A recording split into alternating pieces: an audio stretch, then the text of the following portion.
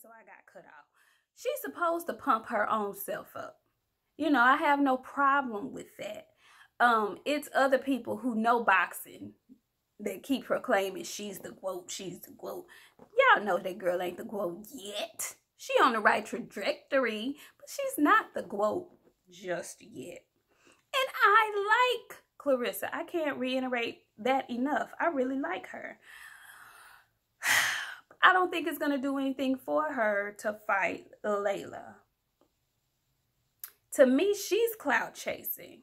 You know, none of the girls now want to fight her. They're, who is the Breakers?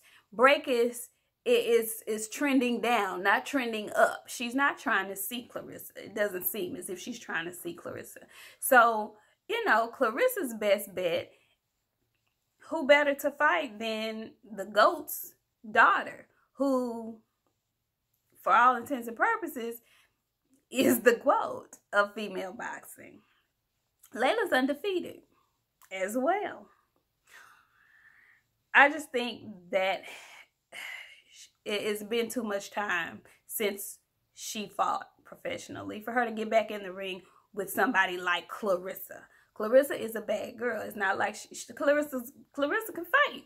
Shit, Clarissa is a champion. Clarissa, that's why she calls herself the GOAT. She has all these different belts in different weight classes, and she the best of the best right now. I just think I don't want to see Laila get embarrassed. But I'm not saying that she would, because this is what I know. I watch Clarissa.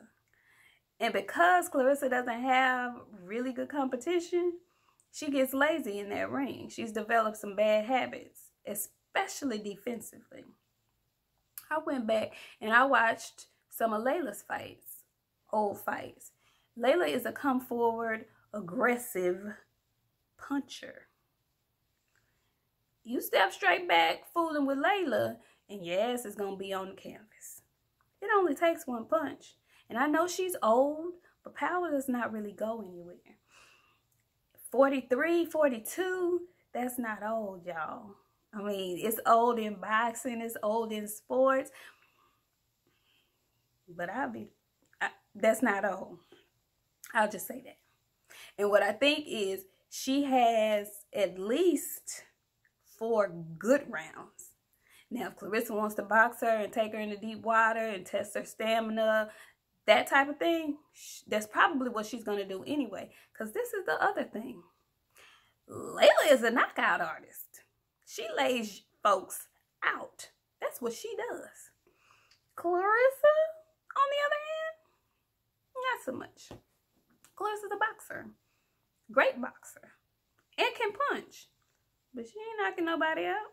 When the last time Clarissa knocked somebody out? Professionally. Never. All I'm saying is, I've seen stranger things. George Foreman's old behind knocked somebody out, didn't he? I don't want to see it. But if it happens, I'm going to have to watch. I just don't want it, though. I wish they could just sit down and have a conversation, because what I think at the end of the day, and I hate when people say at the end of the day, I think ultimately what it boils down to is that Clarissa's feelings are kind of hurt because she doesn't feel that Laila embraced her like she would have wanted her to. Nobody owes you anything, though, sweetheart. If you are the GOAT that you say you are, just go be that. She gonna get on board. And whoever else that's not a believer, you gonna have to show and prove. So I guess you want to show and prove and beat her at 42. That does nothing for you. And I'm speaking on Clarissa at this point. It does nothing for you to beat Laila Ali. That's not gonna boost you. You're supposed to beat her ass. So what happens if you fight her and y'all go 12 rounds? Or Lord forbid, what happens if you fight her and she catch your ass? It's possible. It's very possible. Anyway, I like all the talk surrounding female boxing. You know, I'm not going to lie and tell y'all that I'm a huge female boxing fan. I'm not. I got back into it because of Claressa Shields. She is absolutely right about that. Women's boxing today is known because of her. I'm not taking anything away from her at all. Nothing at all. I like Claressa. I just think if anybody's clout chasing, or if anybody's trying to associate themselves with somebody to get the bag, it's Claressa. Laila selling spices, minding her business, living her life, raising her kids, loving on her husband. She has no need to fight you, like she said. But if money's right, Laila say she gonna be there every night. Somebody gonna find this money. Claressa's already saying that somebody has the cash. Somebody is, you know, ready to put up the funds for this event.